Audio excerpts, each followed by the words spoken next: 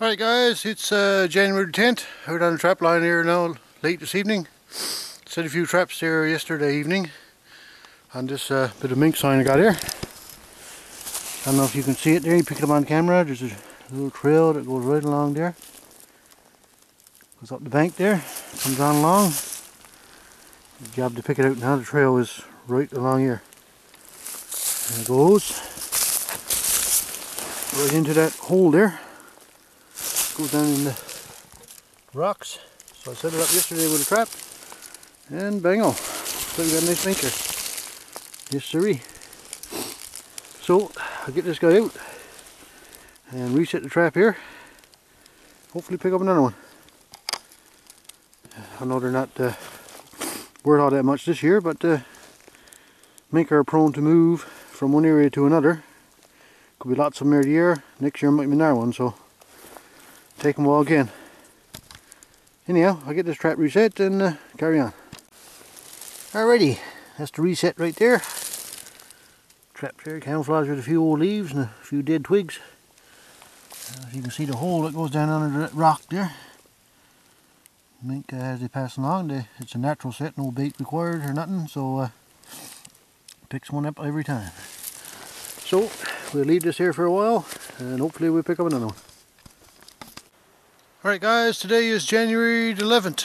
Out on the trap line today, doing a bit of scouting around, one thing or the other, and well, this is what I came across. You can see all the holes there in the banks.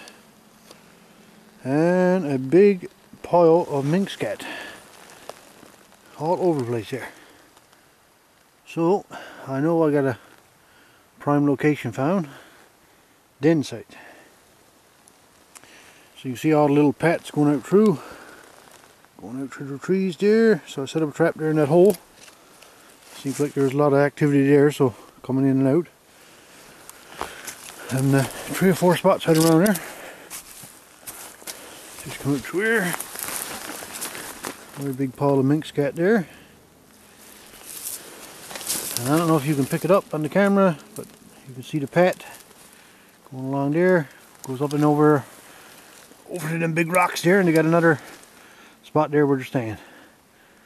So I got half a dozen traps set up around here, and hopefully we'll pick up a few.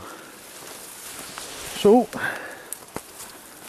you know, late season, you're mainly setting on sign. I ain't got no big lot of traps out now, so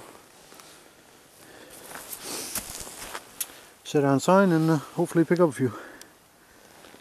Nice shot of the den area down there. I got to get a 155 trap per there. The 120 is a bit too small. So anyhow, we'll see what happens there. Give her a few days now. Got some bad weather moving in, I think, and usually minks moves in bad weather, so good time to ever set up. And I'd like to thank Dave Wilcox Jr. Last night's Trapper Chat on January 10th was awesome job. Covering a lot of humane topics and humane trapping standards, and well, I believe that every trapper out there should strive for humane trapping no matter what. No matter what the regulation, you still should strive for humane trapping. Treat the animals with respect, they deserve it. That's why we're out there chasing them, because we love to do it, and you got to treat them with respect. If not, we won't be at it much longer. If the hanties get their way, we wouldn't be at it at all. So, anyhow, we'll carry on and see what the rest of the trap line brings.